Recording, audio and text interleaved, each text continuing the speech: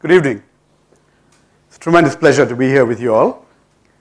And when I was confronted with this theme of connecting cultures, I said just connecting doesn't make the whole sense that I want to make of this term cultures. And that really we need to also think about cultures confronting one another, transforming one another. And in that context, again, we could have gone all over the world, but I said let's look within India. And when we look within India, there are many cultures out there that are connecting with one another, confronting one another, possibly transforming one another. And I thought I'll just pick a couple of them. The culture of India's urban, educated middle classes. In some sense, all of us. The people who've benefited the most of our 60, 65 years of independence, the people who've essentially run the country in numerous ways. And in contrast to this middle class, I thought I'd look at the culture of India's political class. And right away, you can see that the slide illustrates what comes to mind when we think of the political class. We think of corruption and lust for power, and floor crossing and scams and manipulations, deceit and vote banks and dynasty and horse trading and hate speeches, scandal. There's no shortage of negative thoughts that come to mind. Why? Why is there such a disparity between what's going on in the political world and what we all espouse and what all we would like to see become a reality? If you think about middle class values, what we cherish, what we'd like to aspire for, I'm just coming up with a list of topics that just came to mind. We value education, we emphasize merit, whatever that may mean. We are certainly professional, and in the last decade or two we've discovered entrepreneurship. We also value security and safety. But today, we have a global outlook. At the same time, we're very risk averse. And fundamentally, we're apolitical. And that's the nub. That last word means that we don't really take on the challenges of making the system better. Why is this the case? Let's just take some simple illustrations, right? When you think about the middle class, it's a very, very wide spectrum. Nobody really knows how many Indians are middle class. There are, McKinsey reports which say there are 200 million plus. They're going to be the big consumer market of the future. And there are other reports which say anyone who employs household help is middle class. All right. We don't know the magnitude, the number of people, the number of households, but we have some rough hunches about who constitutes the middle class. And when we look at urban India, and we look at areas and constituencies where the educated middle classes are dominant, what do we see? We see voting percentages less than 50%. In contrast to, say, rural India, where people value the right to vote. The vote is the weapon of the weak in some ways. And you find that you have 70, 80% turnouts in rural India. There's something else going on. We don't really participate. In fact, a couple of years ago, you would have seen this great movement around India called Jago Re. And Jago Re was all about getting the urban educated, IT savvy Indians to enroll and participate, to exercise their franchise. People are dying around the world for the right to vote. And we've had it and we choose not to exercise it. We basically couldn't be bothered. And even if we wanted to be bothered, it turns out that not many of us actually know enough about the issues, the details of parties and their manifestos, or for that matter, of modern Indian history. In many ways, for us, we stopped studying history in high school, and that history ended in 1947. What's happened after that, we get in bits and pieces from the internet. Okay. That's it.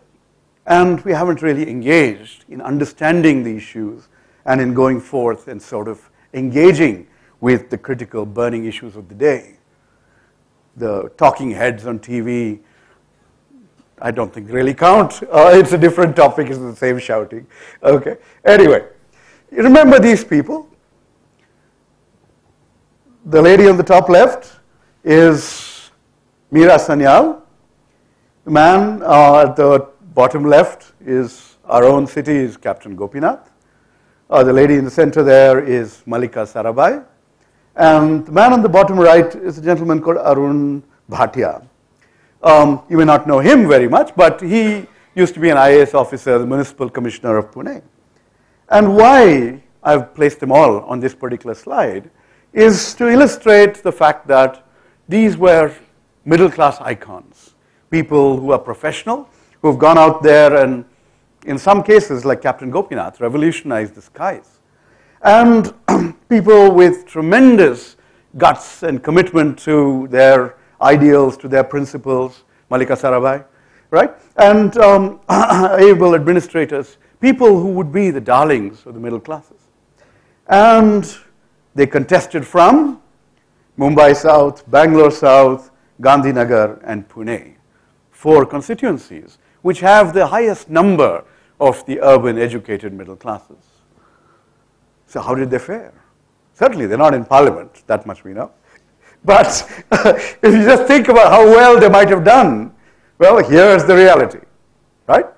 So Meera Sanyal gets 1.5% of the vote, Malika Sarabhai gets just over 1%, Captain Gopinath a little less than 2%, and Arun Bhatia crosses the 4% mark. All right? You know, they lost their deposits. This is the ultimate ignominy in politics. Anyway, basically why? Why do we see these kinds of outcomes? Why do we see these kinds of turnouts? You know, Captain Gopi is a close friend of mine. And, you know, I've participated in TV debates during this particular campaign as well. And I would tell him, look, boss, you can't just show up on election day and say you're going to save the world. You need to demonstrate a track record of public involvement. Anyway, so, but that's not really the issue. The issue really is why the educated middle classes seem to be behaving in this particular manner. And one simple answer is, you know, because they can. It doesn't matter. The political world does not matter. The educated middle classes dominate the government, not the political leadership perhaps, but the government that makes the country run, the administrative service, you know, the bureaucracy, the civil services. They run business. The private sector now is certainly more full of the educated middle classes, and that's where many of you would aspire to go and work. And of course, the educated middle classes also dominate media. And so, in terms of influencing public policy, in terms of actually getting the results they want, they're getting them anyway. The Niraradia tapes gave us a sense of, you know, the nexus, all the tentacles and how they're all interrelated, and how there's another world taking care of business out there that we don't even know about. Anyway, so if you can get what you want without too much effort, why bother with electoral politics? All that nonsense. Well, let's look back. And let's think about whether this has been the case throughout. Hardly. If you go back to the freedom movement, right? Those people who were lucky enough to get a degree, to get an education, whether in India or in England, actually ended up at the very forefront of the freedom movement. If you take the Nehru family, Motilal was a very flourishing lawyer, and his son was an England-educated lawyer as well. And when Jallianwala Bagh happened, they chucked their flourishing practices, their Western clothes and idiom, and plunged into the freedom movement. So that's the kind of leadership that we had at that time. And it's not as if that, you know, that engagement of the educated middle classes was just a one-shot event. Even in our generation, or a generation before, ahead of us, we do see people who have embarked on public service and engagement with public causes. One path that some of them have taken is the Gandhian path, whether, I mean, I'm just showing you Medha Patkar, but there are numerous people, including now Aruna Roy and people who fought for the right to information, people who went out into the villages and tried to make change at the grassroots. There were others who were inspired by Marx and Mao and went into the forests to organize the tribals at the forefront of the Naxalite movement. Again, educated middle classes.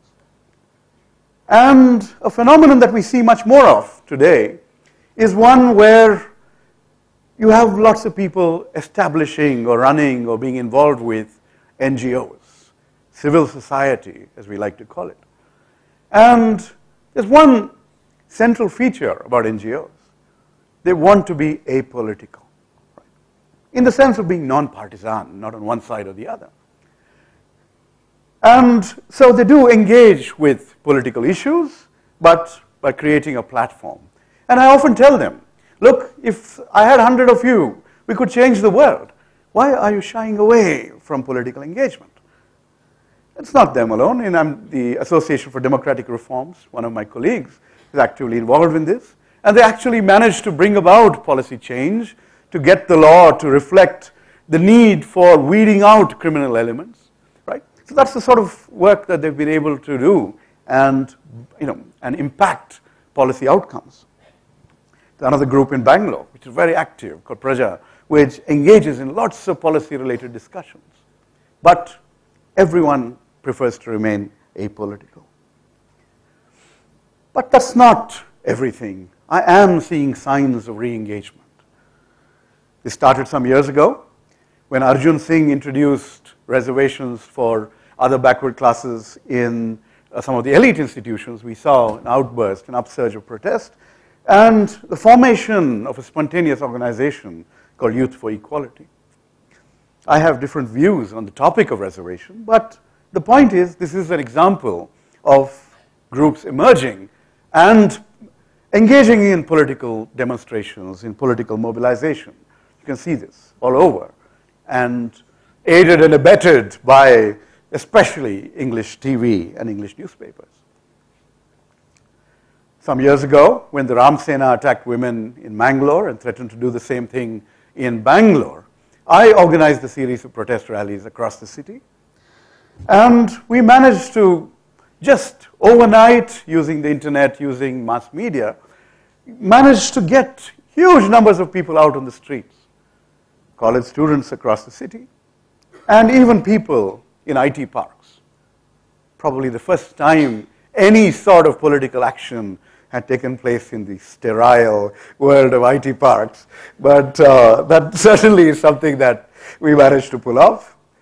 And that wasn't the only thing. At the same time, we had this extraordinarily innovative Facebook-driven protest called the Pink Chaddi campaign, right? And that sort of stole the headlines, and you can see the kind of impact that they had. Anyway, that's not the only thing. These are all episodes leading to something else. And most recently, we've seen the educated middle classes pour out onto the streets in support of Anna Hazare as part of India Against Corruption. And this is a fascinating development, because basically what you see here is people, having to import an icon, a Gandhian icon, someone they wouldn't want to spend 2 days with in his village, but essentially someone who could serve as a symbol to rally them all together. And you've seen all these pictures. And you also saw what happened in Mumbai when nobody showed up, right?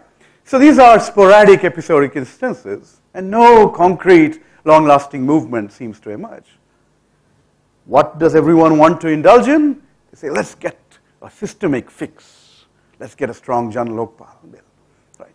As if the institution is going to make all the difference rather than the people. And that's really what I want to emphasize. If we want to change that political culture, we need to understand why it is the way it is and our own role in making it the way it is. And we've got to understand why we need to step out of our comfort zones and get in there to bring about some kind of change in political culture. Many, many years ago, 2 decades and more now, when Rajiv Gandhi was assassinated, I was quite moved and sat down and wrote a poem one morning. And one part of it basically goes this way. Tell me, can anything be truer? As somberly we bid adieu. It's we who formed the Chakravyuha for our own Abhimanyu. For when culpability I do trace, the finger points straight at that enduring disgrace. India's wretched fate to her own people is due, who would carp and cavil, yet sacrifice eschew, damning politics evil. It's us citizens who gave our country with nary thought to every manner of knave while cursing the entire lot. When will we ever learn the basic simple truth? If India is not to burn, we each must contribute.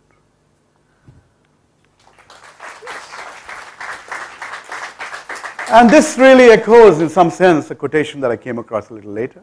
This is an old statement from Theodore Roosevelt, where he says that it's not the critic who counts, not the man who points out how the strong man stumbles or where the doer of deeds could have done them better. The credit belongs to the man who is actually in the arena. He calls for that. Get in there. And when you get in the arena, you'll discover that the political class is not all about those negative ideas that we saw earlier. There are people committed to public service. There are people with a passion for our issues and ideologies and development who devote full time to politics and to public service, who have empathy and courage and are willing to sacrifice, and who are leaders who can inspire us. Just think of Gandhi, of Mandela. So those kinds of inspirations exist. But today, we are in denial. We deny that politics is a full-time commitment. If that's the case, how are politicians going to survive? How are they going to run their families? Elections cost money. Political parties running them cost money. Where's that going to come from? If it comes from an industrialist, 100 times more of our resources will be sold to them in return. What do? We say no to increasing a politician's salary. We want election spending limits to be enforced when they are unrealistic anyway, instead of finding newer ways to level the electoral playing field, such that we end up with only corrupt politicians who can survive and thrive. And none of us who want a better politics, a cleaner politics, is willing to spend a paisa to make that happen. We need to change this. We need to jump into this and contribute our ideas and time and energy, either by being active politicians or by working with some causes without asking for something in return. It's not easy. It's very, very difficult and unstructured. There's no guarantee of success, I know. But we have to keep going on with it. Let me tell you, people tell me, you know what, 2 generations ago, of course, there was a freedom movement going on. Therefore, people participated. Today, there's nothing like that. And I say, well, you heard of Amartya Sen? Have you heard of his concept of development as freedom? Where he says 1947 was just political freedom.